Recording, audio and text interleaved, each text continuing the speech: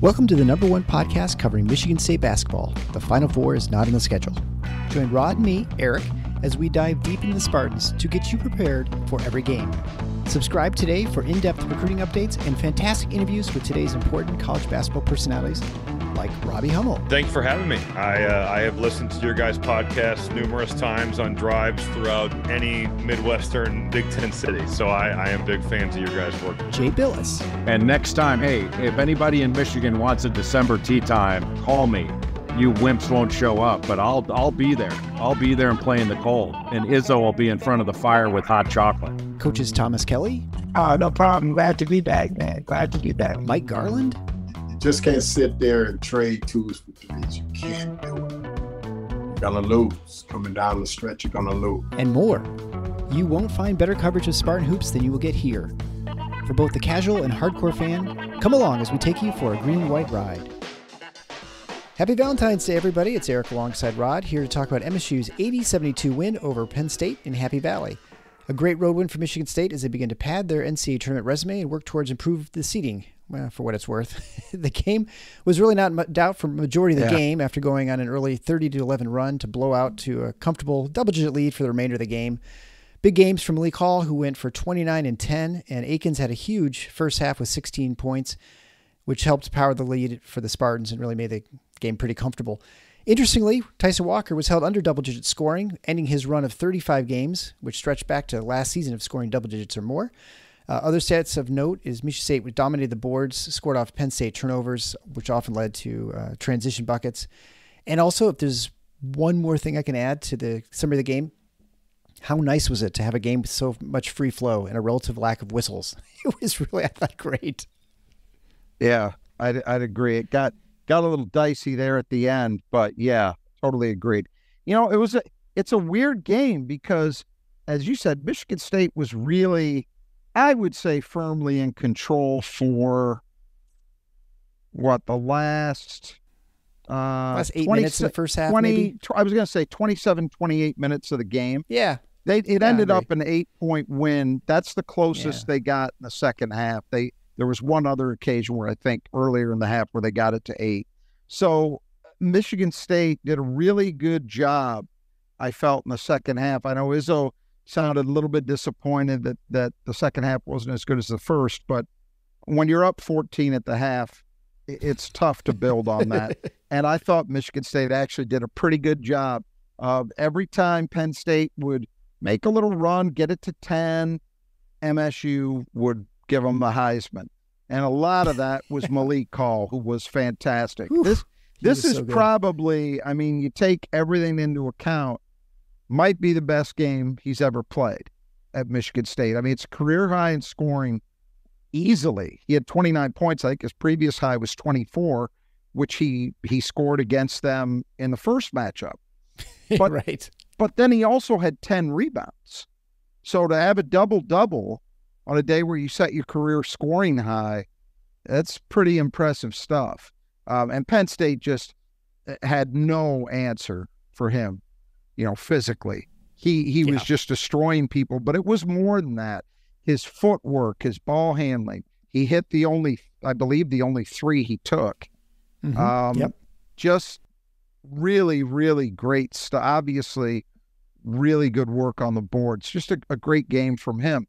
But I say it's a weird game because, you look at some of the things Penn State did. They were 12 for 23 from 3. Now, that got boosted a little bit by 2 garbage time threes in the last 40 seconds, but they still would have been in the high 40s, even without 50, those. Right.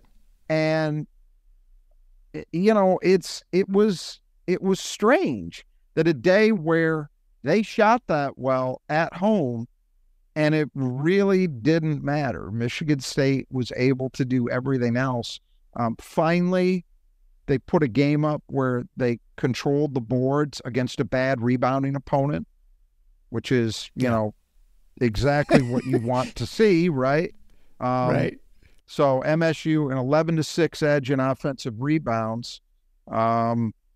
I didn't look at the rebounding percentages, but I got to believe. I've got them for it, yeah. Do you? It was 20% it was 20.6 to 38%. That's domination. I mean, it's almost doubling now, which is reflective of the numbers, 11-6, almost doubled up.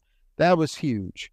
So to see that happen and for them to do exactly what they're supposed to do against a team that doesn't rebound well, as we've been talking about all year, that's been the problem. It's not the good rebounding opponents. It's the teams that don't board well. Well, that changed today. Turnovers. MSU at 11. They got a little sloppy late. But Penn State had 15. MSU, though, doubled them up, and we always talk about this as important. Doubled them up 6-3 in steals. So those live ball turnovers were important. And Michigan State had now I'm not finding points off turnover. I'm not finding points off turnovers. They had 20 points off turnovers. Yeah. And that, I mean, just like that example, that one that Jaden had, that he came out of nowhere and just went out coast to coast, just dunked right on. That was impressive. 20-11 margin. Yeah. That's really, really significant. And the rebounding, just to turn back to that, second chance points, MSU almost doubled them up as well, 15-8. So you put those two categories together, you're getting much more done in second chance points. You're getting much more done off turnovers. You're going to be very, very difficult to beat. And Michigan State was difficult to beat. So it was pretty remarkable performance on the road, given how Big Ten teams have fared. No matter who you're playing. Especially, And look, we've talked about it. Penn State came into this game having won 3 of 4. They were 6-7 in the league. So this is not the Penn State team that we thought we were going to see at the start of the year, or even when that first game in early January at the Breast took place. This is a different team, a team that's definitely got some confidence rolling. And yet Michigan State made, an 8-point margin doesn't look like a decisive win, but this was a decisive win. It really was. 14 with like 50 seconds left. 40 seconds left. It was, exactly. Right. Yeah. So this was a decisive win. And to do that on the road against a team that had been playing very well, hey, that's, you can't take that for granted in 2024. Like that's big time stuff. And also on a day where, frankly, they didn't get a great game out of AJ. They didn't get much scoring out of Tyson. Now, I thought Tyson was really good defensively, and he had six rebounds, which is huge. You want to talk about why Michigan State handled their business on the glass? Start with guard rebounding. To have a guy step up and get 6, big deal. So, it broke Tyson's streak, as you mentioned, but hey, if that's going to happen, you'll take it if he does all the other things that he did today. You mentioned Jaden Akins' first half was insane, shooting the ball. Second half, he only scored 4 points, but it still adds up to another 20-point game. And how about Carson Cooper?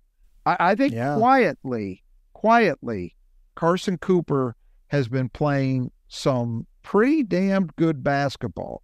He gets into double digits, which I believe is the first time this year, maybe the first time in his career. I think that's his career high, Yeah. 10 points. And not a dominant performance on the boards, but he had 4, and he had a block. So, and 2 offensive rebounds. And there were definitely in the first half, there was one where he just laid out to deflect the ball, and I'm not sure that he even got credit for the offensive rebound, but he's the guy that probably didn't. But he's the guy who made the play. I just thought he did a lot of good things in that regard. He was running the floor well. So really good stuff from him. Xavier Booker only played a few minutes, but he made them count. And there's been a lot of consternation, obviously all year long, but especially recently over why doesn't he play more? Well, there are some good reasons for that, but you have to say, you have a game like this one, which, let's be honest, the physical challenges that Penn State presents for a guy like him, the challenges, period, are very different than, say, Illinois presented. I didn't think there was much of an opportunity to play him against Illinois. I really didn't. Tonight there was, and he got his chance. And, I was more impressed by the quick turn and finish around the rim than the 3, because we've seen him hit the 3. but that was nice to see from him. Cohen Carr got a transition dunk. That was good. Struggled some when he played in the second half. And you know, if we're going to say that Cohen's maybe not ready to face full court pressure entirely, I think that's fair. But I think so. You know, overall, a lot of good basketball from a lot of people, and yet you didn't get the dominant performances that I think most people think MSU needs usually to win from Tyson and from AJ, and yet MSU kind of coasted. The other guy I wanted to mention, too, while we're talking about individuals, is Trey Holloman. And I do feel, you know, Trey's numbers were not terrible tonight. He only had 1 point. He had 3 rebounds, 1 offensive. He had 4 assists, but he did have 2 turnovers. And it's a sign of some good things that I'm complaining about merely a 2-to-1 ratio for him. But I do think that Trey's been kind of fighting it over the last 3 or 4 games. I don't think he's looked into, and today to me, it was noticeable when Penn State would try to turn up the heat with ball pressure. I did not think he looked as comfortable as we're used to seeing him look. Even when opponents have pressured him, I didn't think he was as good. And so I don't think it's a big deal. I think he's just kind of fighting through something. And that happens with young players, but he is fighting through something. You know, I think you have to acknowledge it. I would just say, though, in the response that I thought the first half I thought his first half turn was really good. And I think that when he came in and Hogarth hit the bench, that's when they went on that big run, you know, and I think he was partly responsible for his defense. And then he did also defend well. He did defend well. Yeah, I think he just, If I'm just saying offensively, he hasn't looked quite as comfortable to me of late. And that's I agree. It's not just tonight. It's been, like I say, maybe the last 3 games, maybe the last 4. He just hasn't looked the way he has for most of the season. And again, I don't say that other than to note that, hey, this is something that young players, and he is still a young player, go through. And, you know, they need him to get through it. But I'd rather see him going through it now than, say, 3 weeks from now. He's got plenty of time, plenty of opportunities to play his way past it and find a rhythm again offensively. One other thing that I thought was noteworthy, and we saw some of it in both halves, and I liked, for the first time in a long time, we saw Michigan State applying full court ball pressure. Yep. And I thought it worked really well. And I'm interested. You know, it's interesting that they did it, because on paper, this is not a team you would think you'd unveil that against. Why do I say that? Because Penn State is a guard-heavy team in terms of where their scoring comes from. They are also a team that, despite playing fast, usually does a pretty good job holding down turnovers. They haven't done that against Michigan State in either game, but that's their normal MO. I think they came in number 62 in the nation in turnover percentage. That's a very good number.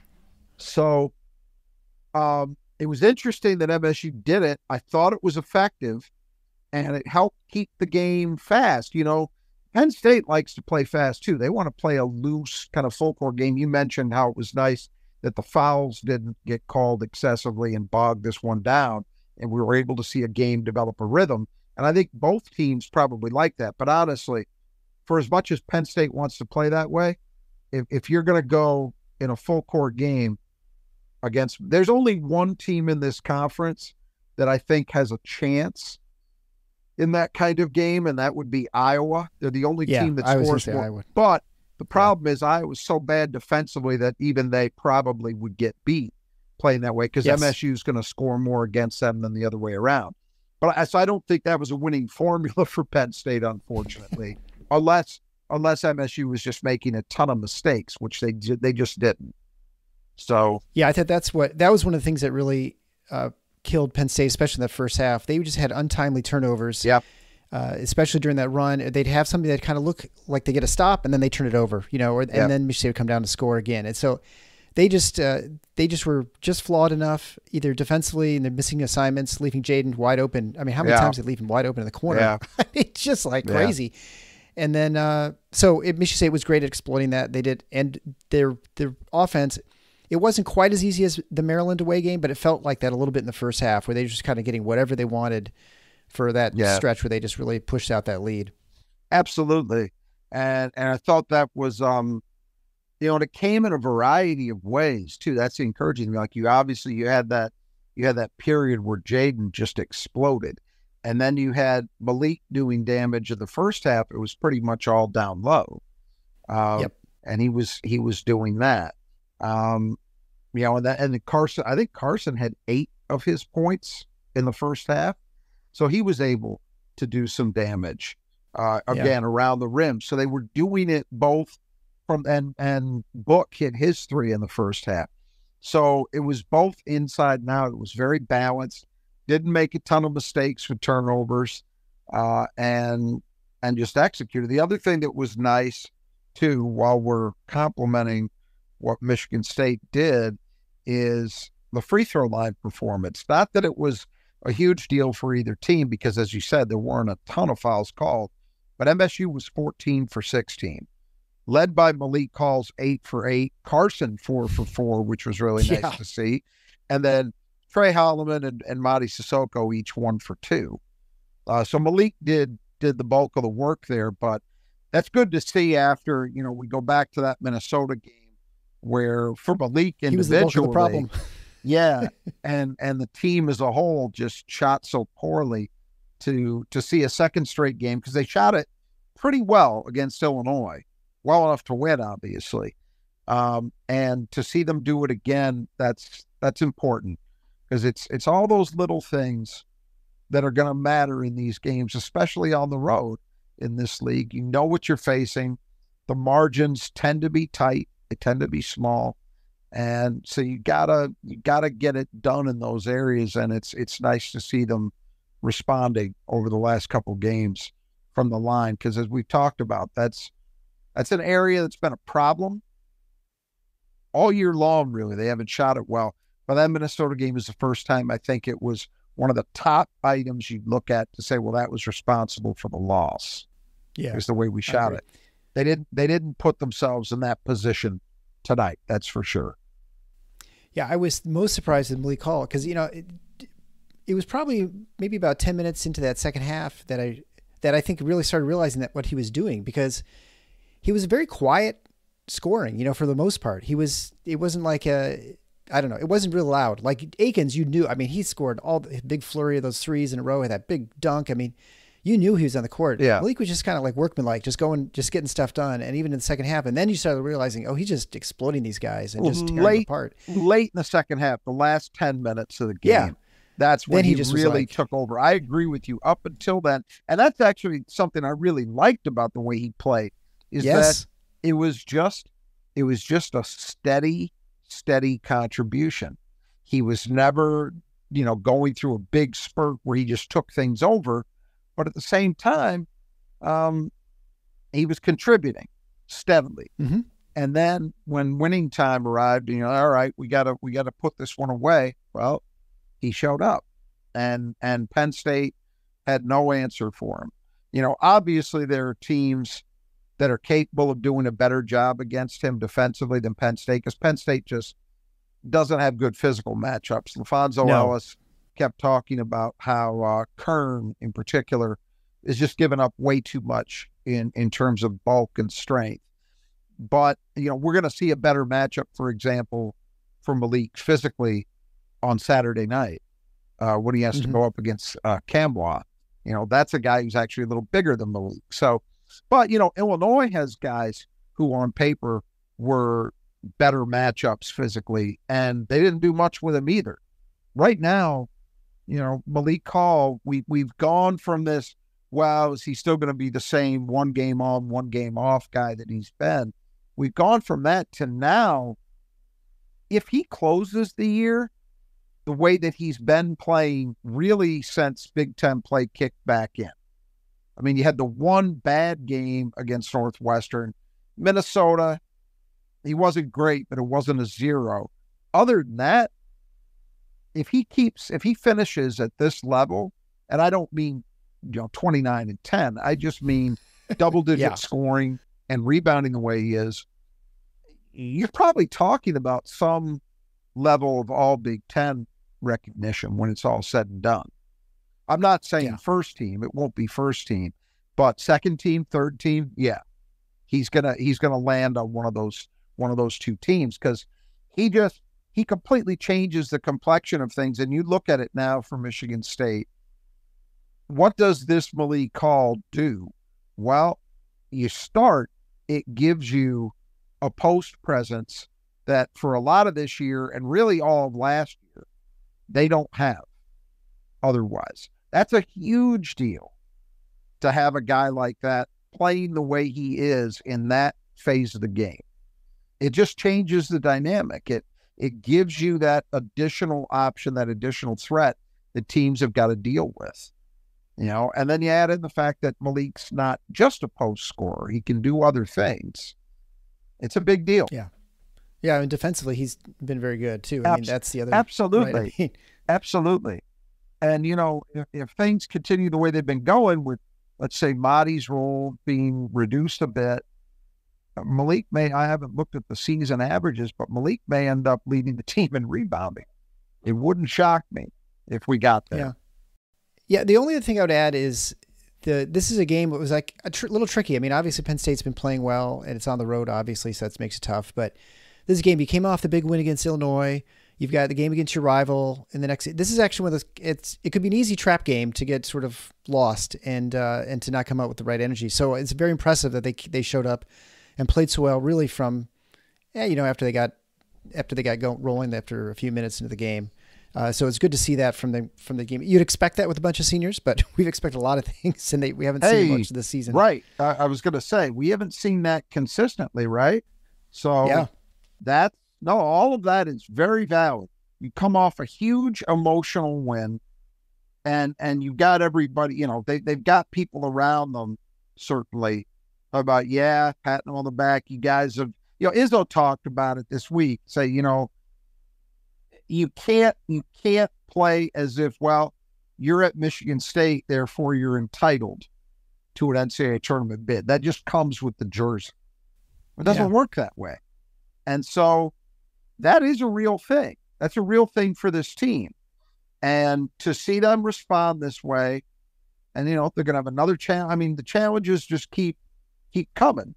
And they're going to have another challenge Saturday. Mm-hmm. But this was great to see because what you sensed was this was a team capable of and focused on just taking care of business, just going out, playing the way that they're capable of, and doing the things they need to do to get a win in an environment that's not easy, which any Big Ten road venue qualifies as at this point. Is it fair to say that Final Four is not on the schedule, Rod? Yeah, right. Well, and that's the thing. But I think what Izzo was saying, and he's right, is we do assume the NCAA tournament's on the schedule, right? Right. Yeah. Right. And his point is, well, no, that's not given to you either. And of course, he's right about that. It's, we're really fortunate because people go on about the streak, but the other part of that that gets forgotten sometimes is it's not just the streak. It's the fact that there has not been a single selection Sunday in the last quarter century. Let that sink in. That Michigan State fans have turned on that CBS at 6 o'clock on Sunday night and been worried.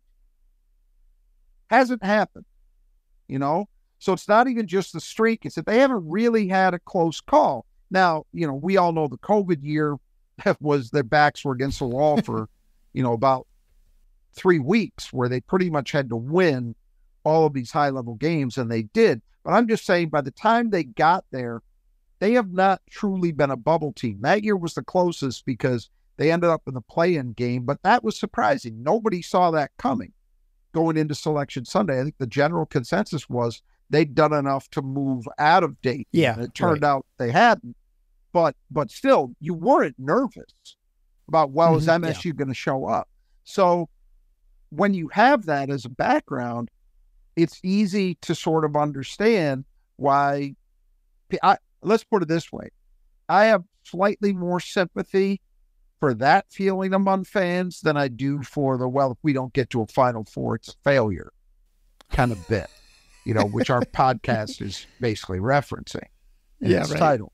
I do get it. It's still wrong because I can reel off without having to work very hard within the last 5 years the gigantic historic programs that have missed the NCAA tournament. Indiana, Kentucky, North Carolina, Duke, all of them within the last 5 years have missed a tournament. So it's not a given.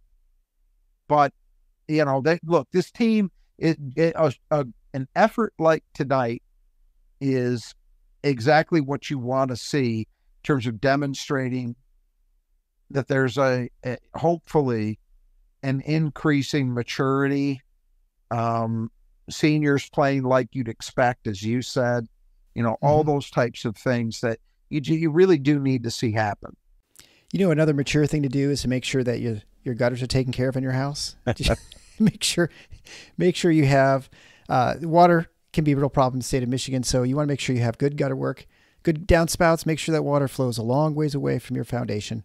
Not only your house, but also your business. You don't want that water getting inside, getting the basement. It can cause all kinds of trouble, especially if the snow melts. Oh, we don't have snow right now, but it's still early. It's only mid-February. We're probably due for a couple snowfalls with some melting snow. And so you want to make sure that all that system works properly. The Brothers Adjust You Gutters are the go-to service to take care of that. They only do gutters. They specialize it. They are fantastic. They do a great job. You get 10% off your estimate if you contact them if you're in either Metro Detroit area or the Metro Grand Rapids area. So both teams will take care of you. You can find contact information at the Final Four is not on the schedule.com/support. There you can get an estimate to get some work done. And again, they'll take care of whatever needs to be done, whether it's a big job or a little job, they will take care of you. So they sponsor the player that Michigan State needs to keep in the gutter. And that player, I was smart this time. I actually circled it. Was Kanye Clary. And I'd say pretty definitively, Michigan State kept him in the gutter. He didn't end up playing a ton. I guess 23 minutes, so pretty good. He actually played more than we thought. More than he'd been playing recently.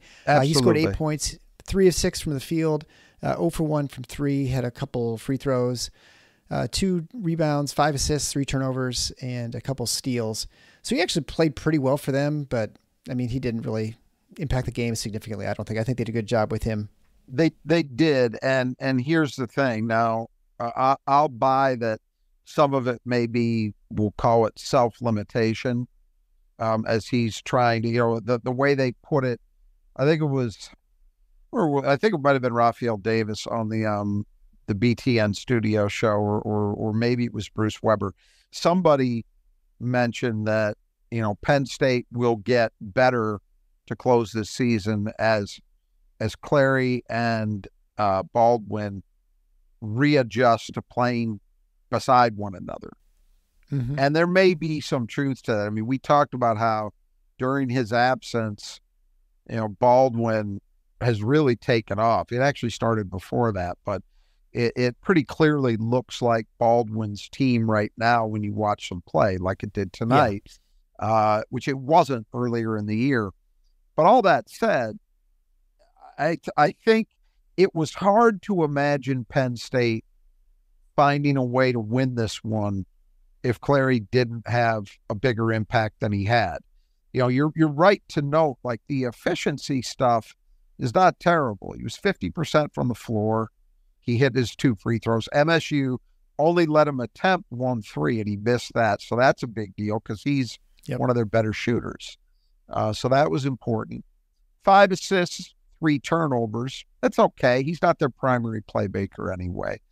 But they didn't let him really get going in any sustained way where he was able to impact the game, and frankly, Kern and Hicks both having games outside the norm for them is what kept them even as close as they were. The first game, if you remember, it was Clary and kind of nobody else. Yeah, it's pretty much Clary at the line. Yeah. The difference between that game and this game is Kern and Hicks. Yeah. That's 14 from Kern, 15 from Hicks. And, Baldwin had 15 as well, though he wasn't nearly as efficient as the other two guys. So, if they were going to win, though, I think they had to get more production out of Clary than they did. And so you got to give Michigan State some credit for that. Yeah. Well, I mean, impressive. Kern and Hicks combined went 7 of 8 from 3. I mean, it's ridiculous. And I understand that Hicks in particular has been shooting the 3 better of late, but that was that's the thing. I said, that's a home court thing you got to overcome, right? I mean, we're on the road. It is absolutely. And we talk about how we'll return to this, the keys, but Penn State is a team that really does, even though they're not a great 3-point shooting team, they do rely on it a lot, and they have to, because they just don't. You look at this game tonight, you say, well, 12 for 23 from 3 is fantastic. You know what they shot inside the arc? 40%. And some of that is that Michigan State is a really good defensive team against twos. But some of it is that Penn State just doesn't have much that they can get going inside the arc. So and the biggest thing with them going inside is they're turning the ball over a ton too. Yep. I mean, Kern had 2 threes, but he also had 5 turnovers. I mean, exactly. He really struggled. Exactly. They have to try to do a lot in those situations, and they just don't have guys that are going to be capable of making a lot of those plays. All right, so then we'll talk about our Squeegee Squad of Grand Rapids. If you need your windows cleaned, no better place to go than the Squeegee Squad of Grand Rapids if you're on the west side of the state. They will obviously clean your windows, but they'll clean the inside, not just the outside. They can power wash your house, whatever you need done. It is definitely that season where things are getting kind of mucky and dirty. So if you want to put a new shine on the side of your house, contact the Squeegee Squad of Grand Rapids. They will do a fantastic job. They're professionals. They have great pricing, and they come out quickly and take care of things. They're very meticulous in what they do. And so they sponsor the player that Michigan State cleans the glass the best, which obviously this game was Malik Hall. And so I was down 5 to 3.5. And so you picked Madi Sissoko, who had finished with 1. So I won the second game in a row, right? Yeah, I was going to say I win this running away. And number 2 was Tyson Walker, as you mentioned. Kind of surprising there. Yeah. So I think, so now it's 5 to 4.5. And again, I was saying I don't think I'd won since like the Reagan administration. So it's nice to get one back. So I'm only a half game back now. But you wonder too if we're getting to the point where now the last time that Madi didn't start, Carson had a bad game, if I recall. It was early in the season when Carson started over Madi, and that sort of woke Madi up. And I feel like we're gonna have maybe Madi start, but his minutes are gonna really start diminishing to like maybe around 10 or 11. I think Kohler's gonna start playing a little bit more. I mean, what do you think about that? And Cooper looks like he's starting to finally progress what we had expected. I think they have. Over the last 2 games, we've seen it. Look, Izzo's going to be about the same here, 18-17. They're was pretty much it the really? same God, today. Madi played 18 It felt like Carson minutes. Cooper's out there. Yeah, I mean, Carson would play 1 more minute. I would not have guessed he played 18. Yeah, it was more impactful, right? I mean, you definitely saw that. Yeah.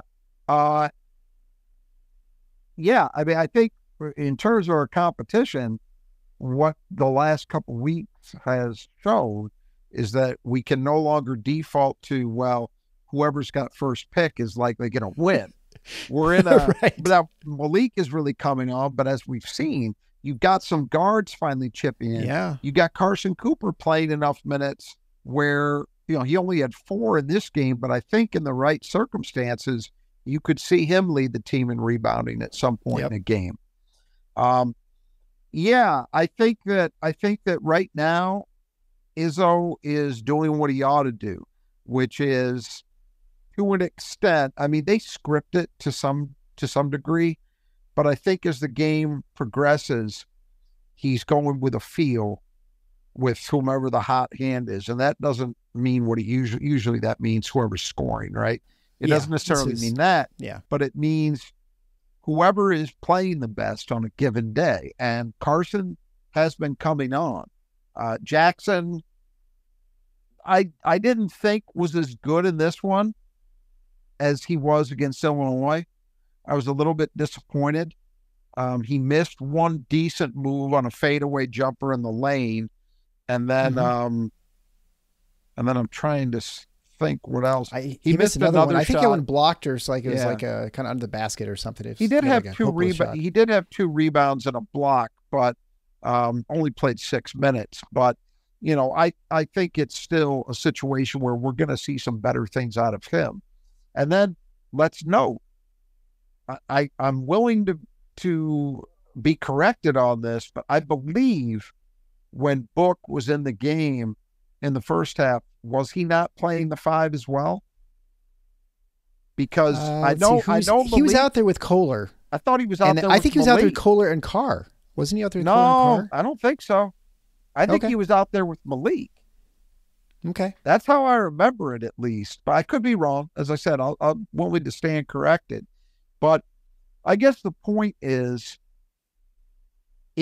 I think that we're seeing what this is going to be the rest of the way, unless Carson just actually continues to progress even from here, and we start seeing him reaching a level of play as a rebounder and chipping in with some scoring, and that the defense stays steady.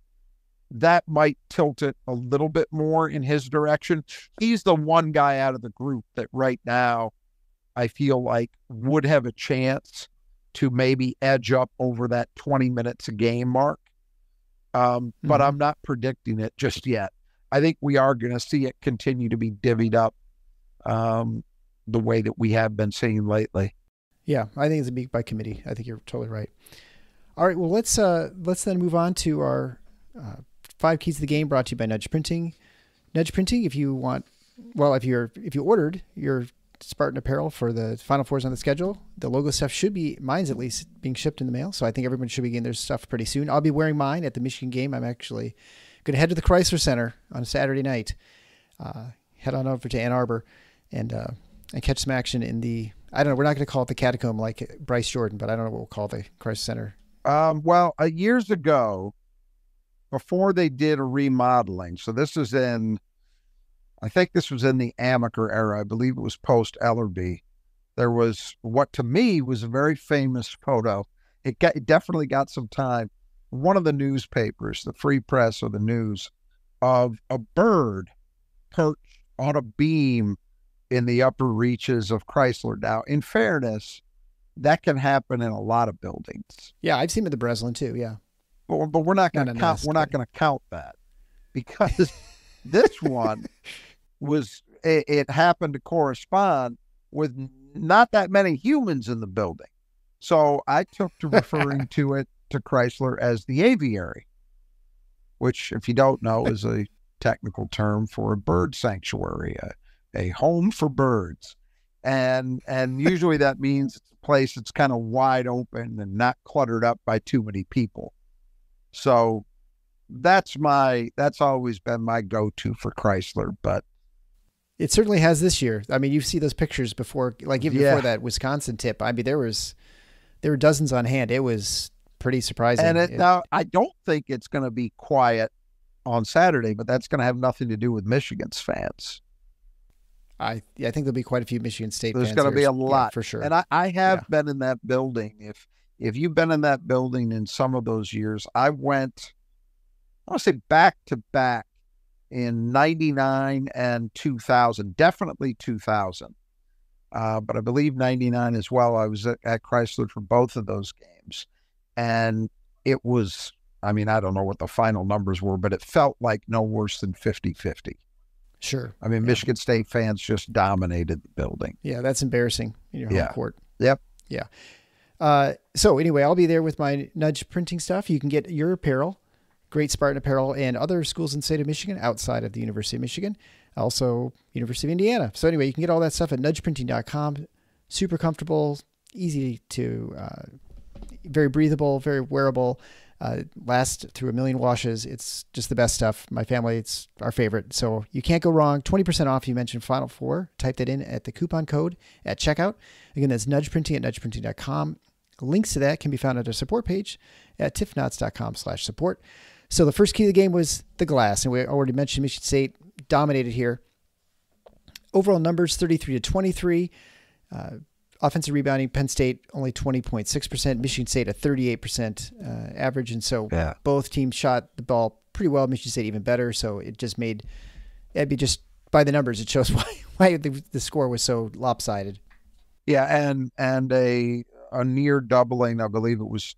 I can't remember what the I think it was 11-6. 15, I think. No, it was 11-6. Oh, you're talking about rebounds. 15-8 in second chance points. So near doubling in both those categories. Just any way you slice it, a dominant rebounding performance at both ends by Michigan State. We said in the pregame, the big one was MSU's defensive boards. If they're not getting a ton of second chances, that's fine. But you can't give them up to Penn State. And just think about what this game, this game might have been competitive if Michigan State hadn't done that kind of job. Penn State was, most of that second half was obviously almost all of it was played in double digits. But if you give Penn State, 6 or 7 more offensive rebounds, they're able to turn that into, 6-8 points. You got a tighter game at that stage. Yeah. So it was really important. And then just to add on to that, the fact that MSU also was so good on its offensive end, it just made it even better. Well, those are all things we know they can do. They just haven't been doing it consistently. We've seen it. And again, the progress represented here, you might look at it and think, well, Penn State is not a good rebounding team at either end anyway. So isn't that what you're supposed to do? But that's where MSU's had its problems in those games. Right. Not, for the most part, not the games where they're playing somebody who actually does rebound well. So the second key to the game was chaos. Penn State obviously likes to try and do some pressure. They like to get some steals. Michigan State ended up doubling up in steals with the 6-3 edge there. They won the turnover battle 15-11. They scored 20-11 on points off turnovers of Penn State. I mean, especially in the first half, the chaos went the wrong way against the Nittany Lions. Absolutely.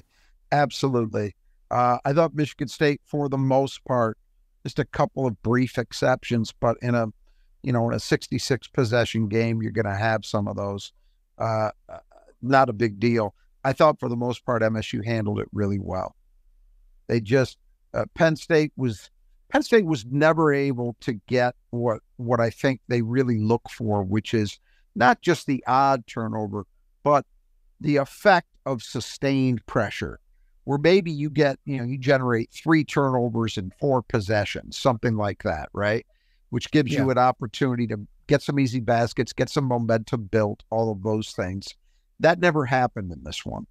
Yeah, they're listed as having 5 fast break points to Michigan State's 12. I don't remember those fast break points off turnovers. Maybe I just don't recall them. I mean, I remember Michigan State had a lot of really emphatic ones, especially Jaden had 2 big ones, that first half. So anyway, Michigan State definitely dominated that part for sure. Yeah. So third key to the game was offensive balance, and that's looking for not only transition, but the ability to score inside. And Michigan State, thanks to Malik Hall largely, I mean, he got a lot at the line done, but he also got a lot in the lane. I mean, what was the points in the paint was... points in the paint was decisively 40-22, Michigan State. Yeah, there you go. Yep. 40 points in the paint out of 80 total, half your points. That's productive. And, look, MSU from 3 got off to a hot start. They weren't very good in the second half. They still ended up 6 for 15, which is 40%, which is totally, that's totally acceptable. Yeah, no problems with that. Yeah, way better than average. But it was significant to see that. We said in the preview of this game, Penn State, if you remember, we talked about the game plan, right?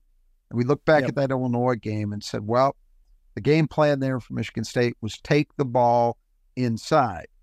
And MSU didn't shoot many threes, which was part of, it was give Illinois credit for that too, but it was also part of the game plan for MSU to attack them. That's where they felt they were more vulnerable, and they were. This game, Penn State's not as good at limiting threes as Illinois is, but they are very vulnerable inside the arc. Yeah. And so it seemed like it would shape up as a similar game, try to attack these guys. It didn't unfold in exactly the same way, but the end result was similar. In the Illinois game, MSU did it via a lot of guard penetration. Well, we didn't see that as much in this one. AJ did not have a big scoring game. Tyson did not have a big scoring game. Jaden did, but the vast majority of that came on jumpers, almost all of it. Other than the transition dunk, I think all of it came on jumpers. Trey only scored 1 point. So they weren't doing it that way. They were doing it with Malik Hall, certainly, but also some contributions here and there from other guys like Carson Cooper, scoring around the rim, getting into the paint and converting. And so that was, and also what doesn't show up in those points in the paint stats, but really should, if you watch the game, you know this, Malik Hall himself got 8 free throws in this game and made them all. So MSU was also forcing Penn State to foul in those areas of the court and then stepping up and converting. And Carson Cooper 4 for 4. So they had 12 free throws. 12 of their 14 makes came really in paint situations where a guy was fouled around the arc. Actually, check that. 3 of Malik's did not, because he got fouled on attempting a 3. But other than that, 9 of those 12 between those two guys came in the paint. So it's an even better performance than just the pure points in the paint number would tell you. So the fourth key to the game was contesting the 3. Well, this is something that Michigan State did not do well. Penn State, 12 of 23. Now, I think you could say, well, they shot well above their average, and that's true, but they had a lot of wide open looks, and there's, I don't know. I mean, I guess I'd say that was poorly executed defense, and I'm sure that's what Izzo will talk about, how they just allowed them to get too many off that were real clean looks. It's not ideal.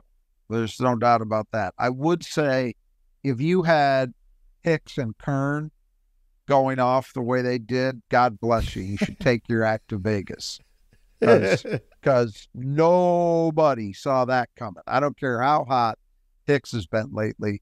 Nobody saw that coming. Wide open or not, those are guys that, we talk about this a lot, and coaches don't like to admit this, but it's the truth.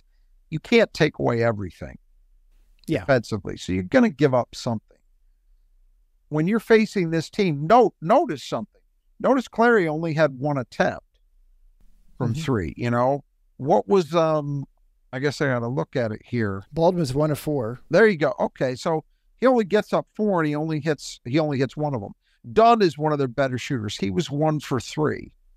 Brown 1 for 4. It's just those two guys, Hicks and Kern. And Puff Johnson obviously chipped in with a couple, but again, I would say with him, sub 25% shooter from 3 on the year. Are you going to be okay with them? You don't want anybody to be wide open, but it seems to me that when Michigan State made those mistakes, or at least didn't execute as well as they would like to have, the right guys were ending up with the ball. It's just they hit them. Yeah. So, all right. The attempts, I believe Penn State averages 24 a game. So this would be 1 below that. So, they didn't let them go really crazy in terms of throwing up 3s. But, you can't give MSU a check mark on a day where somebody goes 12 and 23. That's just not going to happen. But some of it I'm going to attribute to, kind of the tip your hat. Well, okay. Guy who shouldn't be making them makes them. All right. You got to live with it. But it doesn't mean you were wrong strategically. Yeah, right. It just means that they beat the strategy. Sometimes that happens. Unlike in football, it's really hard to get a shutout in basketball. Yeah. So, fifth and final key to the game was the transition. Penn State likes to play fast. Michigan State does too. Big win here for Michigan State. Yeah, especially the first half. This is a game where those fast break numbers are garbage, and I'll guarantee you some of it. Like, there was a play where I think it came in the first half where they got the ball down. Carson sprinted and established himself right inside the circles. He was deep, and they got him the ball, and the defender was kind of there. I think it was Wahab was there. So he took his time, took a dribble, and then hit a little half hook bank shot to convert it. That's a transition basket, but I'll bet the house they didn't count that as fast break points. Sure. Yeah. It's a transition basket. I'm sorry, it is. I thought Michigan State's transition game was really good. Period. Yeah. No matter what those fast break numbers say, I thought it was really good. And I think much like I thought in general, Jeremy Fears better pushing the ball. I think, Trey Hallman better pushing the ball too than AJ. I think both those players do a better job.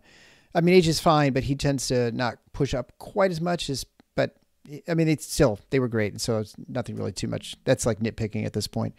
All right. So good game for Michigan State. Of interest there. Malik Hall is now up to 36.4% from three with his 3-pointer today. I mean, wow.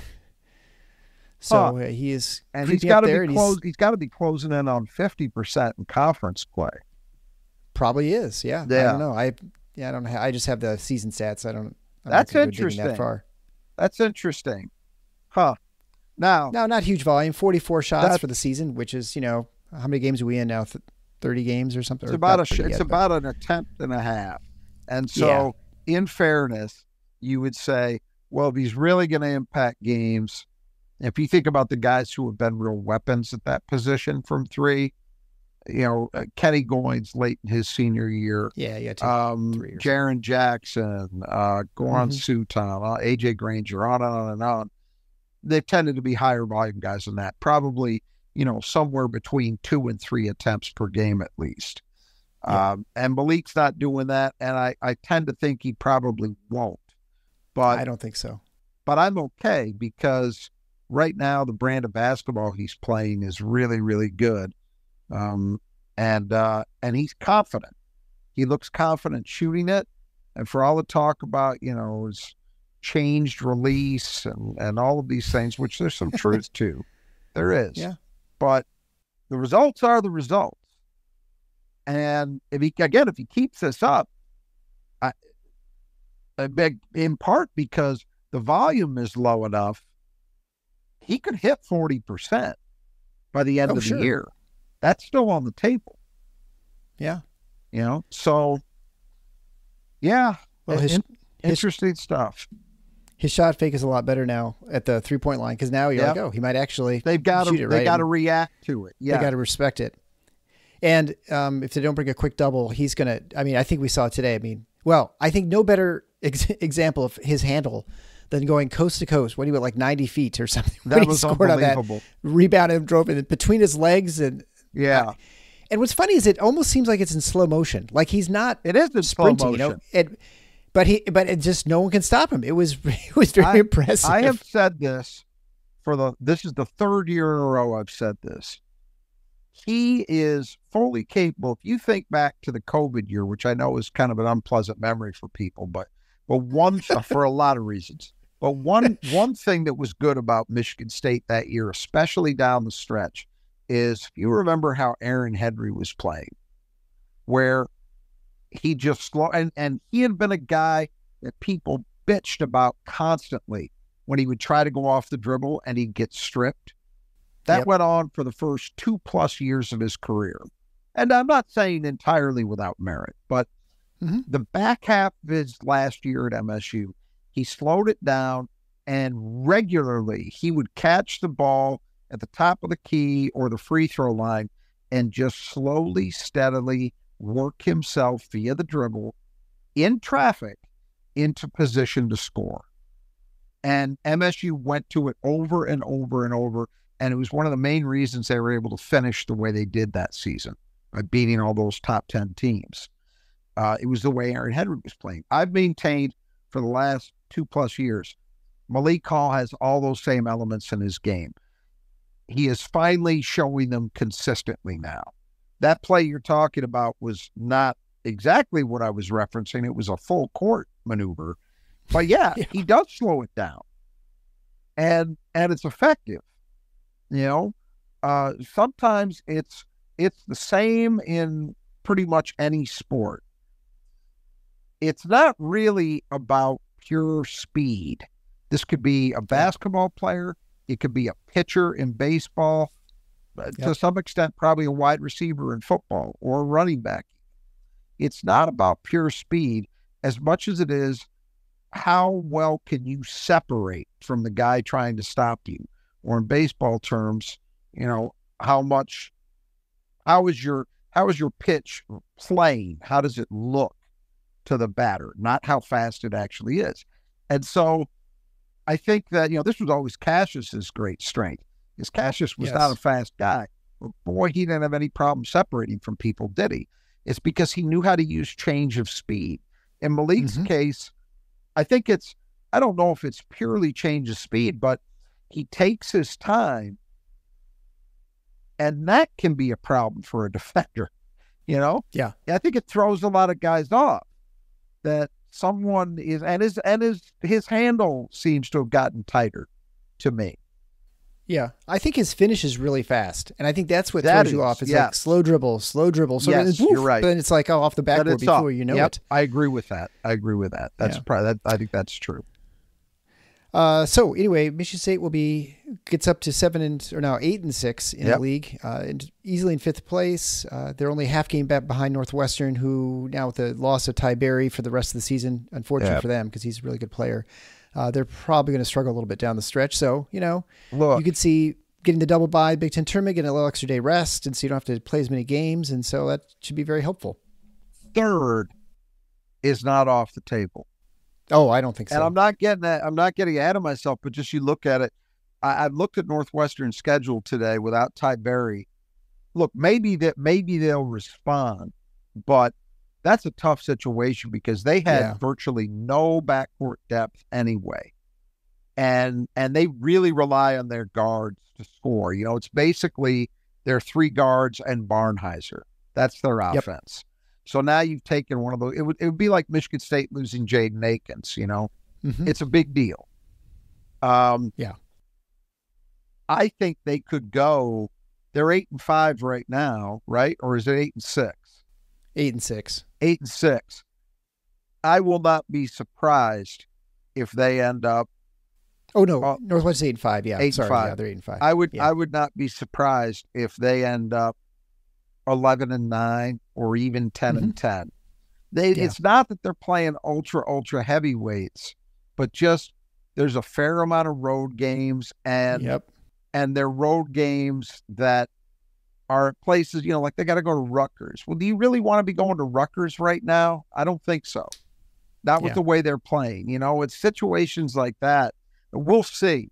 But the other team is Wisconsin. Now they managed to beat Ohio State and end Chris Holtman's Buckeye career. It was last night, I think. But they've been in free fall. I don't think that Wisconsin is any safe bet. Now, maybe they'll go on a run to close the season, but I don't think, like I said, they're only 1 game ahead of Michigan State. Yeah, they got the tiebreaker, obviously. They do. So they'd have to really fade. And unlike Northwestern, I did not look at their schedule to see what they've got. Theirs is not easy. It's not easy. They could easily drop a couple. I mean, if Michigan State wins everything and loses at Purdue, I think there's a reasonable chance they could pass Wisconsin. It's better than 0. Yeah. Yeah. I mean, Wisconsin's got 5 losses already in the league, right? They're 9-5. Is it crazy to think that they could end up taking 3 more? Go 3-3 down the stretch. I don't lose Purdue just like Michigan State. Okay, so they're at Purdue, so that's 1. Do they play Illinois? Who do they play? Do you have it in front of you? I think Illinois is the other one. I'd have to look at the schedule, but yeah, is it at Illinois? I think so. Yeah. Oh, they've got a tough schedule. There you go. So you can't rule it out, but I think that definitely Wisconsin's play of late and Northwestern's injury situation definitely opens up a possibility for Michigan State to get into that top 4. Yeah, I think that's true. And I think, there's with the way the Big Ten is in road games. I mean, honestly, if Michigan State just runs off a bunch of them here, they could catch even Illinois. It wouldn't be impossible, right? Because Illinois, really... Illinois got 4. I think they're 9-4, right? So Illinois probably a 2-game edge in the loss column. That's going to be tough to make up, but as you say, not impossible. Kind of depends how they close, and it remains to be seen. But the opportunities are there. And I guess before we go, I did want to touch on, and we'll have a lot more to say certainly once a hiring situation or hiring decision is made. But I mentioned a second ago, Ohio State fired Chris Holtmann, which is interesting to do it now, as opposed to letting him have the rest of the season. Clearly, they weren't going anywhere. I mean, it was already over, but if it wasn't over, the loss against Wisconsin last night was the death knell. And it's really funny. I mean, I got a lot of thoughts on this, but what I'll share is that there's certain people in the media for it, and I get it because Chris Holtmann seems like a nice guy, but there's certain people in the media that you can tell, Jeff Goodman is who I'm talking about, you can tell are enamored of him. Because when I read Jeff Goodman's tweet on the story about him being fired, and I read the spin, and it was spin. Like, well, he had 5 straight 20-win seasons, and his first, what was it? His first 4. I can't remember what else he said, but his first season or 2 were pretty surprising that he did as well as he did, and then it was sort of like, his first season was, but he was doing that with Thad Matta's players. He was right. Oh, for sure. And I think that the only other season he had where you could look at it and honestly say, well, he had a good year, was the COVID year, where Michigan State, they're one of the teams Michigan State beat down the stretch, but I think they were a 2 seed that year, if I remember correctly. They were ranked in the top 10 most of the season. And it was an extremely good Big Ten at the top. So they got some benefit from that. But here's the other thing. When the guy made the NCAA tournament, he never got past the round of 32. He never made it to a second weekend at Ohio State. And then on top, I guess my point is, it was portrayed as, well, he missed the tournament last year and it looks like they're going to miss it again, so he got fired. No. I've been talking about how Chris Holtmann should be on the hot seat for, I think this is the 4th year. We always talk about it. Yeah. That's my Buddy's point. at Ohio State. That's my point about the spin zone with this, that no, this guy's been, you have to look at what people at Ohio State should be looking at, and probably are, which is, we haven't even been close to contending for a Big Ten title. And in that job, over 6 years, I think was his tenure, or 7, one or the other, that's inexcusable. And it wasn't like the program was an absolute train wreck. They did a couple of off years at the end of Matta's tenure, but Holtmann's first year demonstrated it wasn't a lack of talent. They had talent. So he wasn't inheriting some mess. He just didn't do, he may be a nice guy, but man, he just did not do the job. And I guess I got to give Ohio State credit for acting when they did. Now, the interesting thing is going to be, so, inevitably people's minds turn to, well, who are they going to hire? And you're hearing a lot of lists, but what's interesting about them is it's very much a high major or high major adjacent dominated list. And normally I would be very skeptical of that for reasons we've talked about many times here. I'm not skeptical in this case. One, because I think there are some connections here that maybe wouldn't be apparent in every kind of high major job opening up, wouldn't be existent. But the other thing is, Ohio State actually is a really good job for a certain kind of coach. Here's who it wouldn't suit. I don't think it would suit John Calipari. I don't think it would suit Rick Pitino. What I mean by that is guys who want to be the show. Ohio State basketball, for as good as it's been and can be, will never be the show there. The only difference between that job and Michigan is that it historically receives better administrative support. They have more resources they deploy to it, that type of thing. But it's similar. The fan base does not get that excited about basketball. They'll support it if they're good, but it's not a basketball school. For a lot of guys, that's just fine. Yeah. If they can be left alone and they have it, and yet they have enough resources to win with, they'll take that, Yeah. And so I look at that list, and there's a number of guys. I would say to me at this incredibly early stage, the two guys that seem to make the most sense. You're hearing Greg McDermott's name, the head coach at Creighton. Now, supposedly, and I would have no way of verifying this, but the story seems to be that he does not have a good relationship with his current AD. If that's true, that's the kind of circumstance that can change the usual dynamic, which is high major, and in this case, Big East counts. High major coaches don't tend to move to another high major job.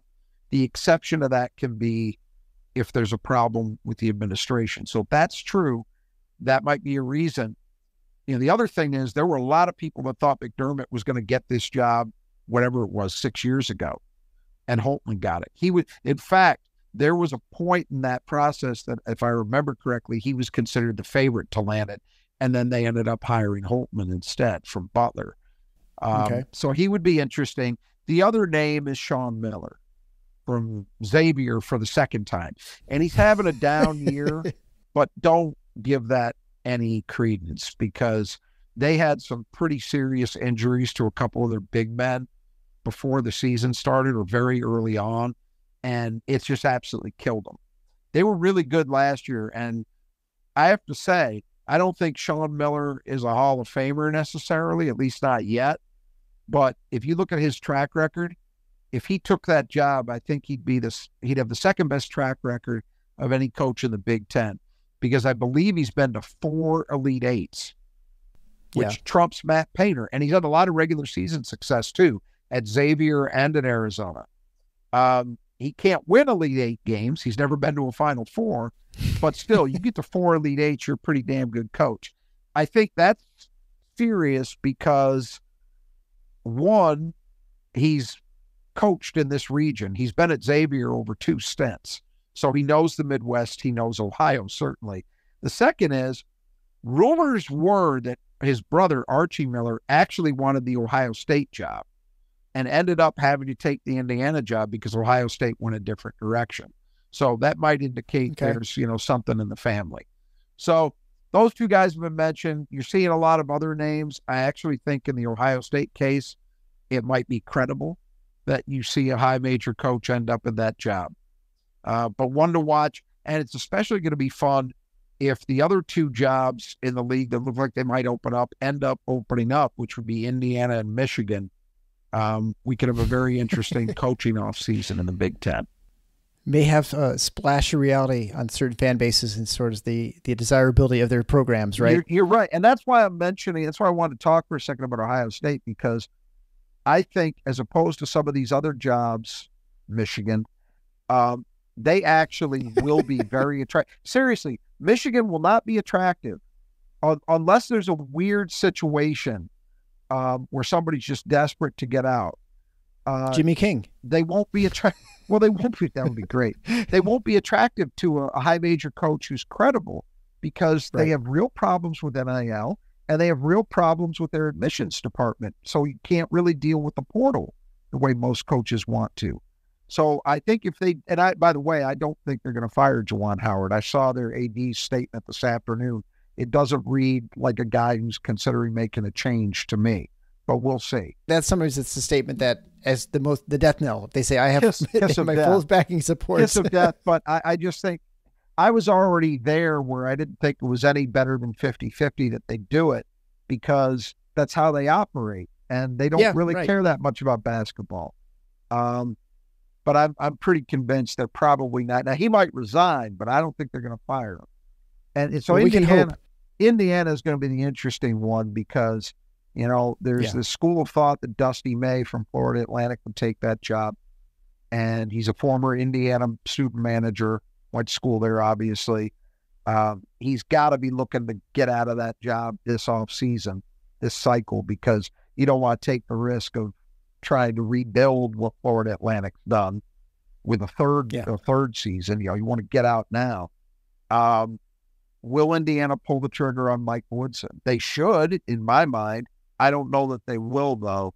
And then if they do, and for some reason Dusty May, who's also being mentioned with Ohio State, if he doesn't take the Indiana job, where did they end up having to turn? And that's where it'll get really interesting. because I honestly, and I can scarcely believe I'm saying this, push comes to shove, I might think the Ohio State job is a little better than Indiana. If only because there's less heat that comes with it. Meaning more attractive, longer leash to coaches. Yeah. Yeah. Because the resources are similar and you don't have the crazies. Yeah, I guess if you get more NIL or something from Indiana, but well, anyway, we'll see how that all plays out. Yeah. Michigan State heads to Ann Arbor next. And so we'll be back very soon as we talk about that. As Michigan State goes for the first sweep over Michigan since 2019. It's been a while. Time. Maybe it's a game you don't want to win too big and force Juwan Howard out. You might want to just kind of keep it close. So anyway, we'll be back.